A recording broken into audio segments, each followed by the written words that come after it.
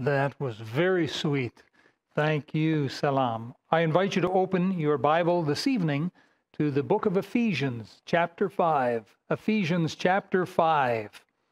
Last Sunday night, we spoke on the subject of the filling of the Holy Spirit. And this evening, I would like to continue that and take it the next step. So we'll entitle this, The Filling of the Holy Spirit, Part 2. Part number 2. There is so much to be said about the Holy Spirit. We could literally preach Sunday after Sunday after Sunday for weeks and months and possibly for years and still not exhaust the subject of the Holy Spirit. There's a lot to learn. And so in Ephesians chapter 5, and I direct your attention once again to verse 18, and keep your seats, but I'd like you to read that verse out loud with me. Ephesians 5:18, read it out loud. And be not drunk with wine, wherein is excess, but be filled with the Spirit. And of course, filled is a verb. The verb is present tense.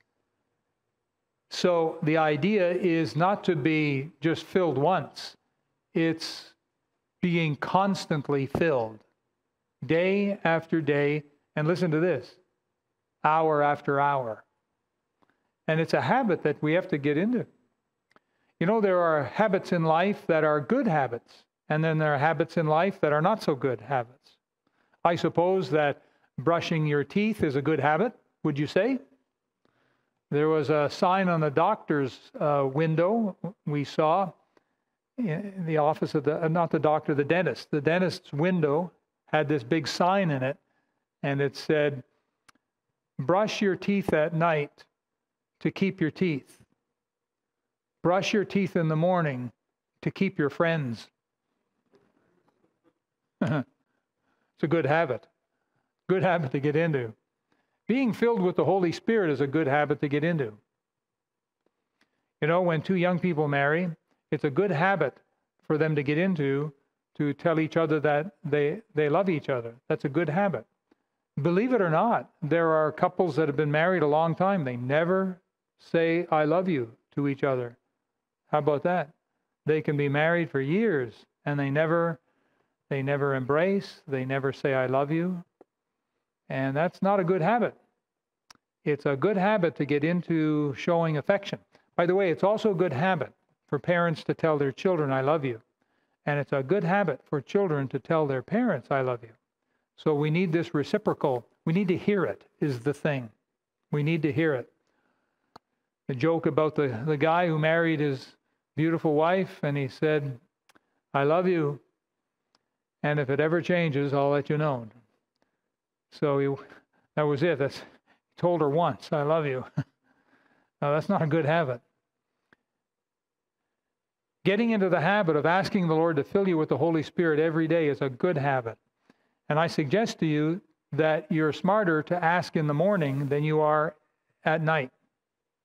At night, when the day is done, you're about to go to bed, sure, you can ask the Lord to fill you with the Holy Spirit, of course. But what happened all day?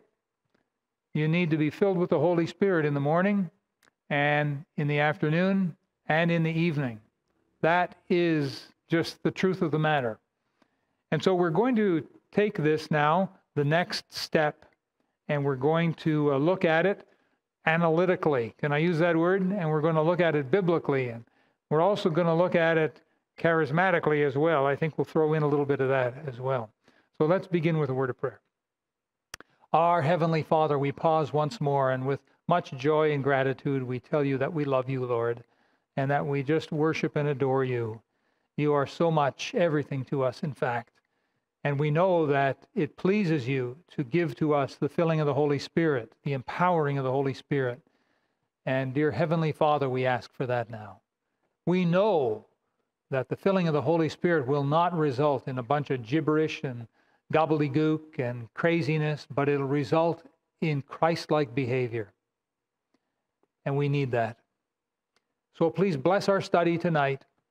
All who are here present, in the church auditorium, and all who are here present online, the virtual church will say, each and every one who's tuned in, and we'll give you the praise and glory in Jesus' wonderful name. Amen. Well, Ephesians 5:18, and be not drunk with wine wherein is excess, but be filled with the Spirit. This is actually a command. Did you know it's not an option? It's actually a command that's given to us. After we're saved, we are commanded to be baptized. We're commanded to join ourselves to a Bible-believing, gospel-preaching church. We're commanded to do a number of things. And one of the things that we're commanded to do is to be filled with the Spirit. Now, you have to know why you need to be filled with the Spirit. Okay, Lord, if that's your will, just fill me with the Spirit if that's what you want. All right, I'm willing. Just go for it, whatever. You're not going to get it. You won't get it. You have to know why it is. Now, I've used this illustration before. I'm going to use it again because I think it's a very good illustration. But supposing that someone goes into a bank, maybe you or someone else, they go into a bank. Can I speak to the loans officer? Oh, yes, right this way. And they usher you in front of this finely dressed man or woman, and they introduce themselves as the loan officer. And they jokingly say, you could call me the Lone Ranger. Ha ha, little banker's joke. Well, what can I do for you? Well, I'd like to take out a loan. All right, and how much did you have in mind? Oh, 100,000 sounds like a good amount, don't you think? Wouldn't you say, oh, yes, I'd say that was a good amount, $100,000. And the loan officer takes out the paperwork and says, what is your name? Fills it in, says, now, $100,000. Now, he puts the pen down. What do you want the money for? And the person says, I don't know, I haven't figured that out yet. And you know as well as I, the loan manager is going to push back, from the table, the desk, and say, well, this is an important consideration. We have to know what you want the money for. We can't just throw money at people. And then the person sitting there says, well, I don't know. You see, my friends, they all seem to have money, and they seem very happy, and I want that. And so banks are where you get the money from, so here I am. And so I want to take out a loan of $100,000. So I'll be happy. And the loan officer will probably say, well, sorry, no can do. Like if you wanted to buy a house, perhaps, or a condo, an apartment, if you wanted to maybe even buy an expensive car or something like that, then you have a reason why you want the money. But just to say you want money just for the sake of having money, it's not going to work. Similar principle when it comes to the filling of the Holy Spirit. What do you want it for? What would you do with it? That's what we have to figure out, right? We can't just say, okay, Lord, I want the filling of the Holy Spirit because my friends have it. That's not going to get it. It's not going to work. We have to understand what is the reason why it is that we need the filling of the Holy Spirit. And that's kind of like what I want to look at here tonight. But something that I want to just touch on tonight is some of the crazy charismatic ideas of the filling of the Holy Spirit. Because, God bless them, the charismatics provide a lot of entertainment. They really do. Their TV programs or whatever, when you know the truth, watching them, sometimes it's hilarious. Some of the stuff they come out with, I'm telling you the truth. Now, not everyone tied up with the charismatic movement is like what I'm about to share with you, but there's enough of them out there that, red flags should be going up. We should be careful because, folks, we've been given a blessed Bible. And with the Bible, we can determine right from wrong, truth from error. And the way we do it is we use two important tools. Number one is called the literal method of interpreting the Bible. We could expand that and say the literal, grammatical, historical method, understanding the scriptures as they were originally given, the normal common sense method. If it says 1,000, it means 1,000. Unless, of course, later it says 1,000 doesn't mean 1,000, it means something else. But they used figure of speeches back then. We use figures of speech today. We have different grammatical tools we use today in communication. But that's the first tool. The second tool is context. If you walked into a room and a woman looked at a man, a woman was talking to a man, and she said, "I'm going to kill you," you'd think, "Oh, I better call 911. I better call the police. A murder is about to happen." Time out here. What's the context? Well, that's what you missed by coming in late. The context was, she said, "I was watching a TV program last night, and this lady said to another man, 'I'm going to kill you.'" But you missed all of the context when you came in when you did, and all you heard was, "I'm going to kill you." And you see, that's one of the cardinal sins that our charismatic friends commit when they look at things like tongues and the filling of the Holy Spirit and things like that. They take a verse out of its context. If you break those two rules, you can make the Bible say anything you want it to say. And that's exactly what's happening. A guy named J. Snell was a Southern Baptist evangelist who got fed up and became a charismatic. There's quite a conversion. And here's what he wrote. The Holy Ghost is another term for the Holy Spirit. And then he says the feminine aspect of the divine. Oh, really? This I got to hear. He says it's the fire and it's a symbol of purification and power. So if Jesus says we can be baptized with the Holy Ghost and fire, that means we can be purified with the Holy Ghost. In other words, she will fill us with her power. I find this amazing. She will surround us with her love. She will embrace us until we know deep down inside that she is with us, in us, all around us. We'll be immersed with divine power. This is the baptism of the Holy Ghost. No, it's not. It's not. It has nothing to do with the baptism of the Holy Ghost. That's what J. Snell says. That's what he wants it to be. That's not what the Bible says, because he's broken the two cardinal rules. All right, here's something that I copied from the internet. Someone wrote, recently I was watching a videotape containing footage from churches participating in the Toronto Blessing, quote unquote. That's a deluxe charismatic meeting. I was sickened and disturbed by the occult and animal-like manifestations which I witnessed. I would like to examine a behavior which I witnessed over and over on this video in videos from the Brownsville Assembly of God, and which I have also seen from time to time in spirit-filled services in which I've participated. This behavior is commonly labeled being drunk in the Spirit. That's another catchphrase for the charismatics. Those in this state exhibit certain signs: staggering, falling down, slurred speech, impaired mental functioning, and bizarre behavior. People leaving these renewal meetings have been reportedly pulled over by police for drunk driving. Here, a charismatic who's involved in this, her name is Catherine Riss, R-I-S-S. She wrote a song, well, I guess a poem, maybe she sings it. It's called New Wino's Drinking Song Number 1. Why would anyone, saved person who loves the Lord, write such trash? But listen, if you feel too serious and kind of blue, I've got a suggestion, just the thing for you. It's a little unconventional, but so much fun that you won't even mind when people think you're dumb. Just come to the party God is throwing right now. We can all lighten up and show the pagans how. Christians have more fun and keep everyone guessing, since the Holy Ghost sent us the Toronto Blessing. I used to think life was serious stuff. I wouldn't dare cry, and I acted kind of tough, until God's Spirit put laughter in my soul.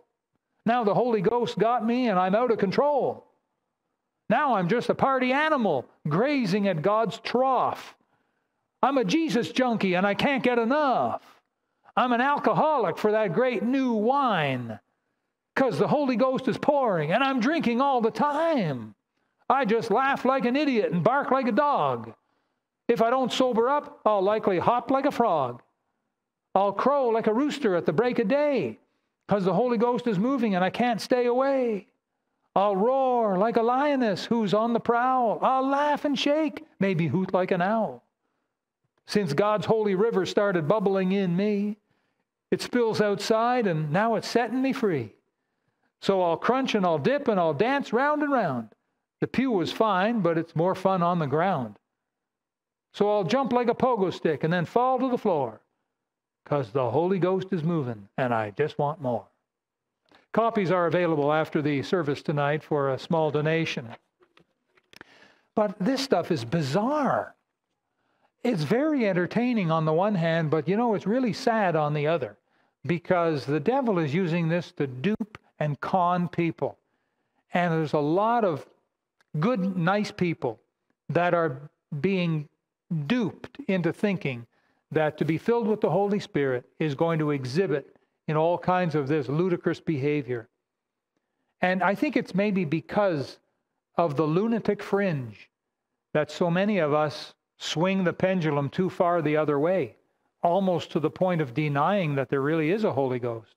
When we see what's going on in some of those charismatic parties, we say, I may not have all the Bible answers, but I know deep in my soul that ain't right.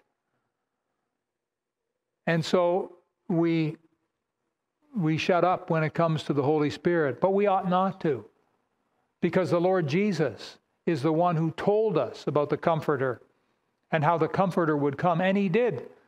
And on the day of Pentecost, He came. And the baptism of the Holy Ghost is where He baptizes us into one body.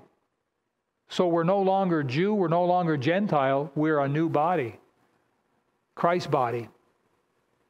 That's the baptism of the Holy Spirit. That's what it is. Now, the filling of the Holy Spirit is where we yield the control of our lives to Him. And the Holy Spirit now takes over and makes us more like Jesus. Now, this is the reason you need the Holy Spirit. You have a reason now. You can go into the spiritual bank of heaven and sit down with the Heavenly Father. Point out to the Father that you have a need for the Holy Ghost. And you're looking for a loan of the power of the Holy Spirit in order to make you more like Jesus. Because truth is, when you're in control of your life, when I'm in control of my life, what happens? Stuff we don't want to talk about. Because if we're walking in the flesh, we're just going to pattern ourselves after the world. We're going to think the way of the world. We're going to speak the way of the world. We're going to behave and act the way of the world. And the lusts of the flesh and the lusts of the eyes and the pride of life are going to get the better of us. And it results in sin, which results in guilt. And according to James, he said, sin, when it is finished, bringeth forth death. And so after you sin, you could almost sit back and say, what have I just killed? What blessing in my life have I just put the sword into? What have I just done? That's why we need the Holy Spirit. We cannot live the Christian life. I'll tell you a little secret. There's only one person that can live the Christian life here tonight, and that's the Lord Jesus, because it's His life. There's no way we can live His life. We need Him to live His life through us. How is that possible? This is the whole secret about being a born-again Christian. It's the power of the Holy Spirit that Christ now can live His life through us. You now know why it is you need the Holy Spirit. You can legitimately go to the Father and plead on praying ground. Plead your weakness. Plead your inability. Plead for His glory. Father, on the basis of your word, grant to me the filling of the Holy Spirit.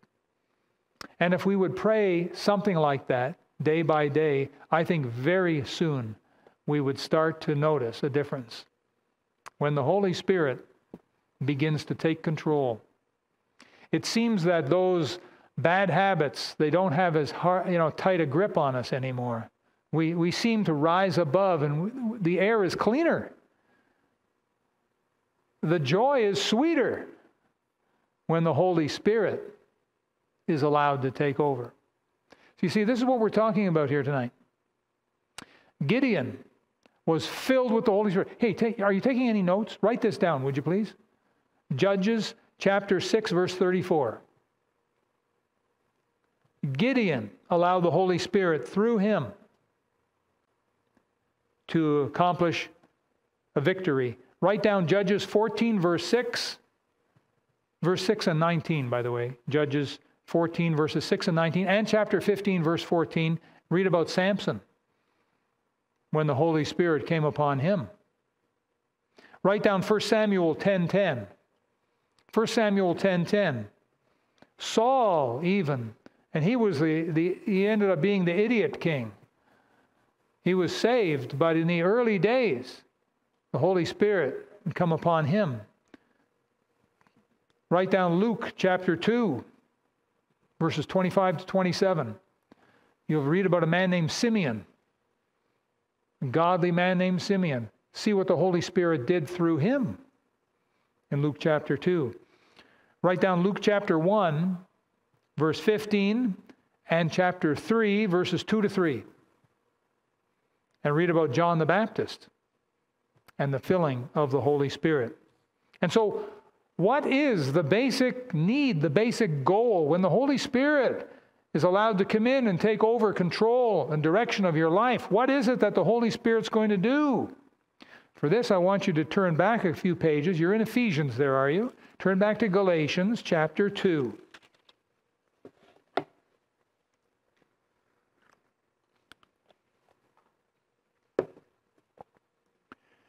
Galatians chapter 2. You have it? Because I'm going to need your help. I want you to read a verse with me. Verse number 20. Galatians 2:20. Some of you have it memorized. Let's read it together now, shall we? I am crucified with Christ. Nevertheless, I live. Yet not I, but Christ liveth in me. And the life which I now live in the flesh, I live by the faith of the Son of God, who loved me and gave himself for me. This is Spirit-filling right here. Spirit-filling. Where we kind of, so to speak, die and get out of the way, and the Lord Jesus, so to speak, gets behind the steering wheel, and he drives the ship now. When Paul says, I am crucified, he puts that in a present tense. Present tense. Just like being filled with the Spirit is in present tense, so is being crucified.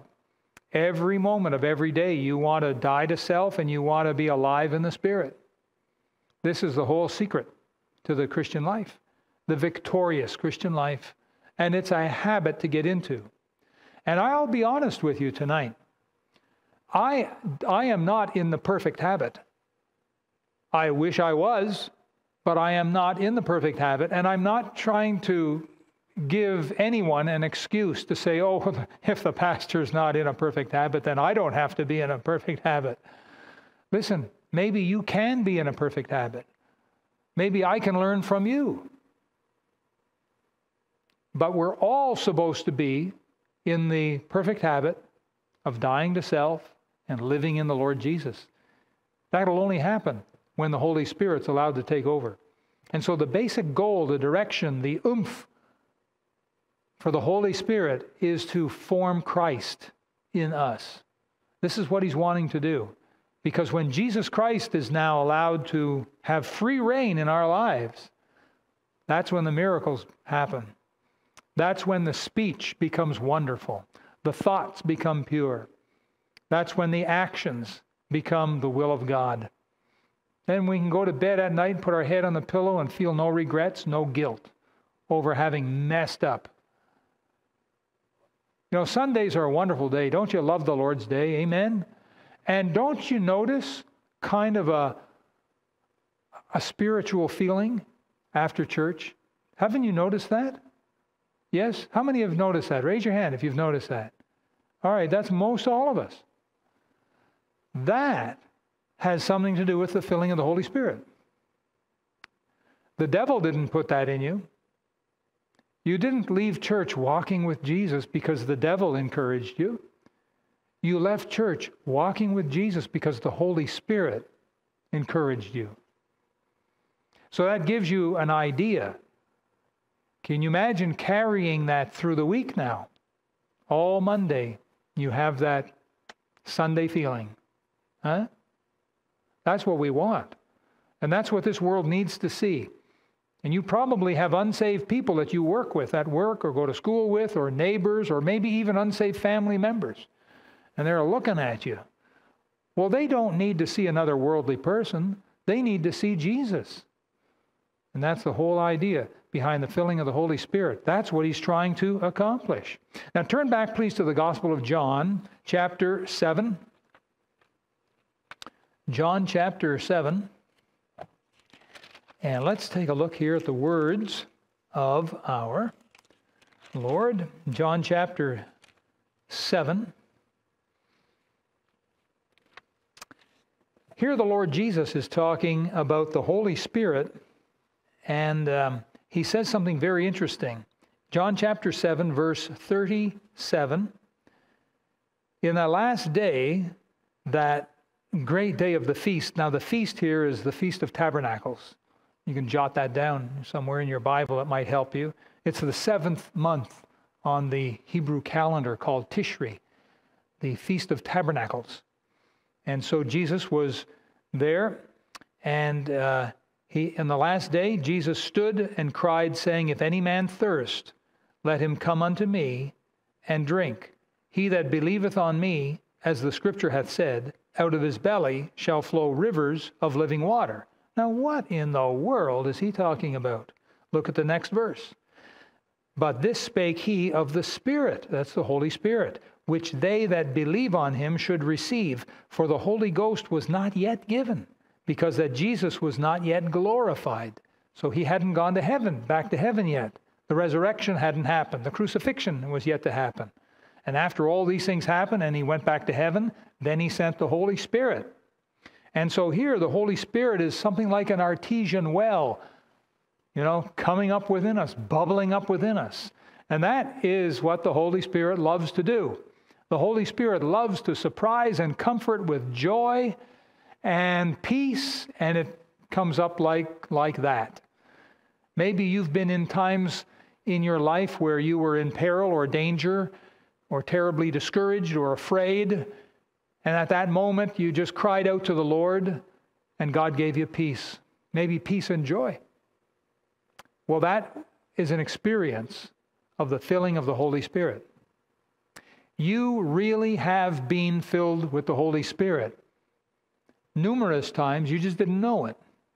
You just weren't aware of it. But you were filled with the Holy Spirit, and you never spoke in tongues. And you never will. Because modern day tongues is nothing like biblical tongues.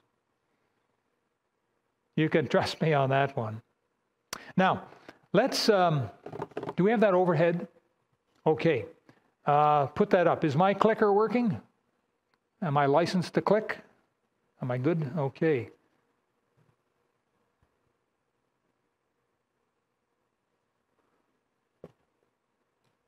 Can you make it do its thing? I had it all set up there. I don't know, this modern technology. I had it all fixed up. Maybe I didn't save it or something. If you don't save your work, that's it's a lot of time down the drain, I tell you. All right. Pastor Devian, he's our computer magician. So, is it ready? It's ready. There we go. All right, let's look at these real quick. Now, you're in John. Turn back to Ephesians. Would you go back to Ephesians, please? Pastor Devian, how did that happen? Did I not save it? Tell me later. All right, we're in Ephesians chapter 5. Okay, Ephesians chapter 5 and verse number 19. 19. Would you read that out loud with me, please? "Speaking to yourselves in psalms and hymns and spiritual songs, singing and making melody in your heart to the Lord." Psalms, hymns, and spiritual songs are not all the same. They're not all the same thing. It's not the different ways of saying the same thing. A psalm is a song sung with a harp. That's what a psalm is. It's usually a personal experience, talking about what happened to you and teaching about God. That's what a psalm is, P-S-A-L-M, a psalm. Now, a hymn is a song of praise. That's what a hymn is. That's why on the night in which Jesus was betrayed and he had the Lord's Supper and all that, it says when they had sung a hymn, they went out in the night. It doesn't say when they sung a psalm, but when they sung a hymn. A hymn is a song of praise, praise to God. And then spiritual songs talk about spiritual things. They're songs about heaven, about being saved, things like that. Psalms, hymns, spiritual songs. This is spiritual singing. It's one of the evidences, the fruit, if you will, of the Holy Spirit. The Holy Spirit takes over in your life. There's going to be some of this stuff here. You're going to at least have Pastor, I can't sing. I can't hold a tune in a bucket, you say. I couldn't get up there and sing a song like the choir, the special musics. Boy, they'd throw hymn books at me. Well, no, they won't, because they're not in the pews there at all. All right, then they'd throw something else, but I can't sing. Well, join the club. None of us really are that good. We're not good for heaven's choir. We're not that good. But we can make a joyful noise. We can all do that. And you know, in the ears of your Father in heaven, that's the best music. That is the best music. Pastor Tim, does Titus sing? He does. And how pitch perfect is he? He's not. Oh, poor little guy. I bet you just hate it when he sings, eh? You don't hate it, really. Do you just kind of put up with it? You enjoy it. Oh, yeah. Now, those of you who are parents, when your little children would sing, did you enjoy it? Yes? Yeah. Maybe you have recordings of them singing, huh?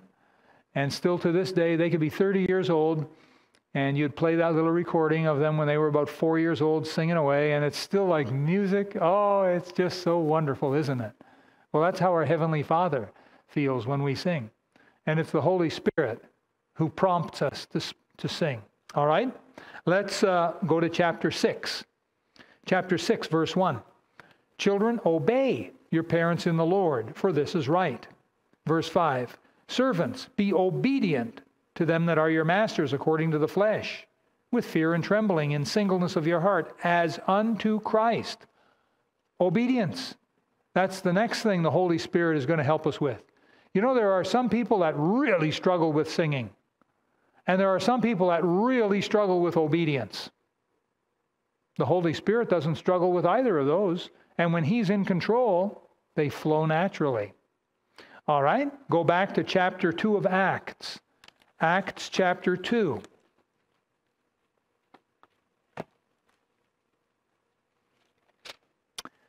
Acts chapter 2. Please look at verse number 14. Now, I want you to notice that it's Peter doing the speaking, and Peter had a habit of saying the wrong thing. And here's Peter on the day of Pentecost, standing up with the 11, lifted up his voice and said unto them, Ye men of Judea, and all ye that dwell at Jerusalem, be this known unto you, and hearken to my words. Wow! Here's that same Peter who was scared, denied the Lord Jesus, and took off crying. Look at chapter 4 of Acts. And verse number, where'd it go? 8. There's Peter again. Filled with the Holy Ghost. Well, say, come to think of it, he was filled with the Holy Ghost on the day of Pentecost in Acts chapter 2. Right? You are. He said unto them, Ye rulers of the people and elders of Israel. And on he goes. And look at verse 31. And when they had prayed, the place was shaken where they were assembled together, and they were all filled with the Holy Ghost. And they spake the word of God. They didn't speak in tongues. They spake the word of God with boldness. There's the filling of the Holy Spirit and earnest witnessing. Oh, I can't witness. I'm too scared. I don't know what to say. Oh, I'm inexperienced. Oh, I'm no good at it. On and on and on, the excuses dribble from us. Well, the Holy Spirit doesn't have a problem with witnessing. And if you want to be a witness, just let the Holy Spirit take over. You'll be a witness. What else? Well, go to chapter 13 of Acts. Acts chapter 13 and verse 52. Read this verse out loud with me, please. Acts 13:52. Read out loud.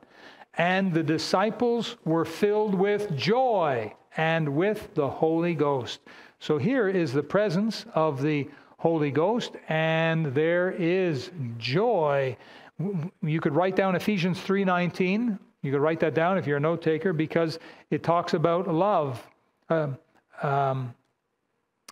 Galatians chapter 6 talks about the fruit of the Spirit, but here's what we're talking about: abounding with fruit. The Holy Spirit will make your life abound with fruit. Love, joy, peace, long-suffering, gentleness, goodness, meekness, faith, temperance. He'll make these things abound in you. And then if you go please back to Ephesians chapter 5 and verse number 21. You want to read it with me, please? Ephesians 5:21. Read it with me. Submitting yourselves one to another in the fear of God. Now this comes right on the heels of verse 18, which says, be filled with the Spirit. And so, submitting one to another. Submitting one to another. The Holy Spirit has no problem with that. And then one more, if you turn back to the book of Romans, would you do that, please? Romans chapter 6. We're just about done here. Romans chapter 6. And I'd like you to look at verse number 19. Romans 6:19, I speak after the manner of men because of the infirmity of your flesh.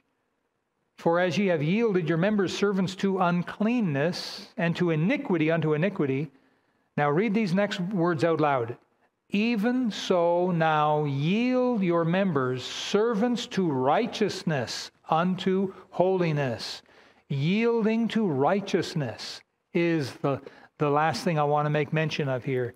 Yielding to holiness. This is an impossible list for every Christian unless they're filled with the Holy Spirit. And if you'll notice, when they're filled with the Holy Spirit, it's so easy. It's so easy when you're filled with the Holy Spirit. Isn't that good to know? Yeah. Amen. This is the secret weapon of the born-again Christian is the filling of the Holy Spirit. So, how do we get filled with the Holy Spirit? Well, it's not that hard. But we need to confess to God our inability, our weakness, our sin, our misery. We need to confess to Him that we just cannot do it. We cannot live the Christian life. We are hopeless failures at living the Christian life.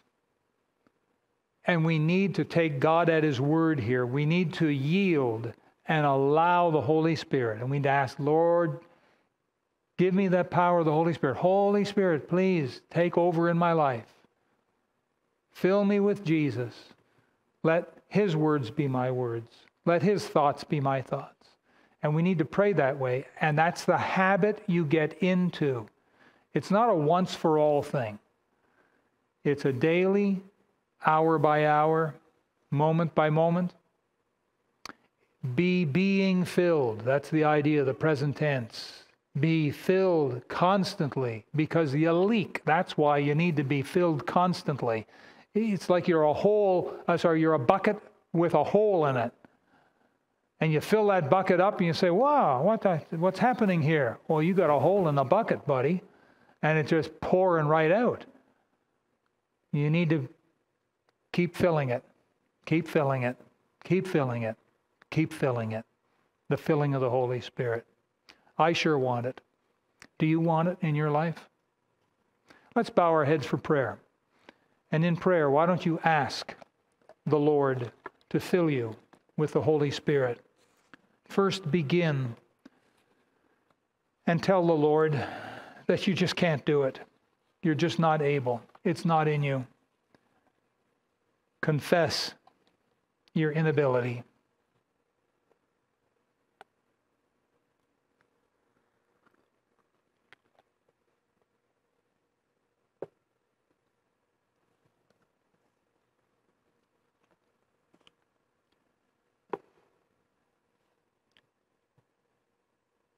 Ask the Lord to forgive any sin that the Holy Spirit brings to mind, because He can't and won't fill a dirty vessel.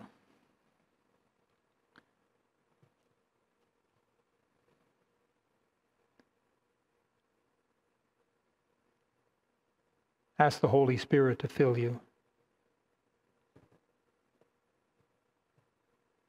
To fill you with Jesus.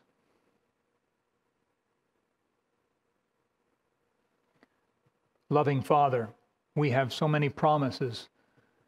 Even the Lord Jesus told us one of your promises, how that if we, being evil, know how to give good gifts unto our children, how much more shall our Father which is in heaven give the Holy Spirit, the Holy Ghost, to them that ask. We know it's your will for us to be filled, because you put it as a command. And so please fill us. Fill us tonight. And fill us tomorrow morning and tomorrow afternoon, because, Father, you know we got a hole in the bucket and we forget and we get busy and we quickly get unfilled. Help us to get in the habit of being filled for your honor, for your glory. In Jesus' name we pray. Amen. Well, it's our opportunity to worship the Lord with our giving. I've noticed that a lot of you bring in your offering envelopes to church and put them in the offering box at the back. And God bless you for that. God bless you for your faithfulness. You can also give online. You are well aware of that. It's an act of worship.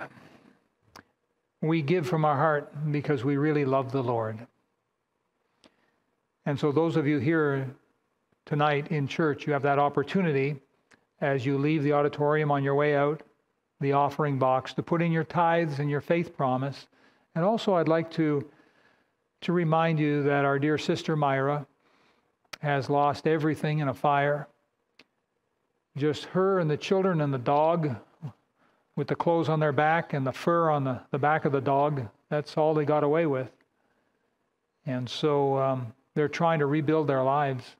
We've set up a fire relief fund for her. And I'm very, very pleased to say that it's growing, that people are giving. We've not put this out on the internet like some kind of official GoFundMe. We've not done that. We just wanted to do it as a church family because we believe we need to look after our own. And so I just want to encourage you to give something. You can do that electronically before you leave tonight or anytime you want. That's totally up to you. Now, I'd like to say a word or two to those watching at home on the internet.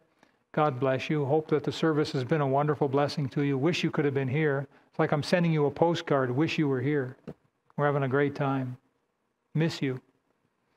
But I want to encourage you to worship the Lord along with us tonight. And go to the donation page and give your tithes and offerings. Would you do that, please?